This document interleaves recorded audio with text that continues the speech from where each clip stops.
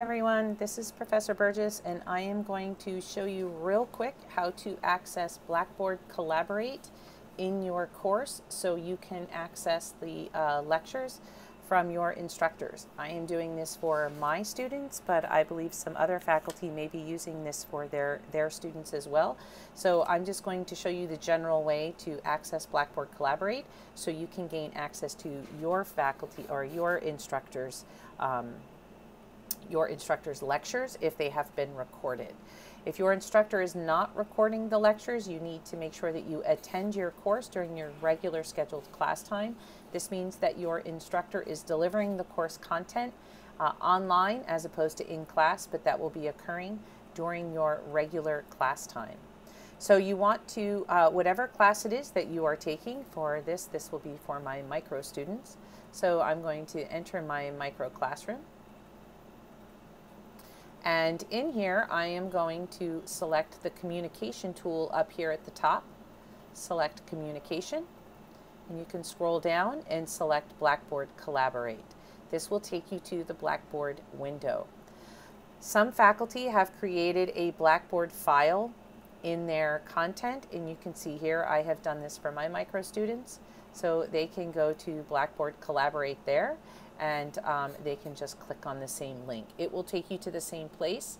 If you're not sure if your instructor has given you that particular module in the content, your best bet is to just go through the communication tool. So click on communication, Blackboard Collaborate, and it will open you up to the Collaborate room. Now I have created a just kind of a quick sample course right here, but my micro students will have links to their lectures. So when you want to enter the room, you just click on the link and you click Join Session. Once you are in here, it's going to ask you, I've already signed in, so it's not going to ask me, but it's going to ask you if you want to use your microphone and your camera. If you have access to either or both of those, you want to say yes. Your instructor may ask you to answer questions or to take part in something that you're going to need either a microphone or camera for. If they do that, you want to be able to use it. So you want to allow access to it. That doesn't necessarily mean that you will have to use it. When you enter into the room, you are always muted. You can see here these buttons down at the bottom. Of course, this is your status. You are in the room. This button here is whether you're going to share your microphone or not. So if you're going to speak in the room, this has to be turned on. If you want to share video, you can release the video. It's going to ask for permission. Hi everybody, how are you? You can share your video, and then that way over in the corner the instructor will be able to see your video. For the sake of bandwidth and keeping the network working well, my suggestion is that for now you keep the video turned off. If your instructor wants you to use it, then they'll tell you to turn it on. But it will make your experience a lot better. We have a lot of people using Blackboard all at the same time. So it may be a better experience for you if for now you keep your video off unless asked otherwise. Last but not least, over here is the raise hand tool. If you have a question, say your instructor has asked you to turn your microphone off because we get a lot of background noise when we are trying to provide lectures, so we will oftentimes mute everyone. So if you have a question, you just raise your hand, you click this. Your hand is raised. You can click it again to lower it if you don't want to ask the question anymore, but you just click your hand right here and the instructor will get a little pop-up window that says that you have a question, and this will tell them that they need to stop the lecture and answer your question. In addition to that, you're not going to see all of the things I have here, but you will see the chat room. So that purple tab on the right, you just want to click on those three little lines and that will open up the chat window for you.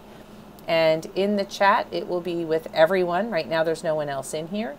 Down here at the bottom, you simply type in your question, hit enter, and your question will pop up at the top.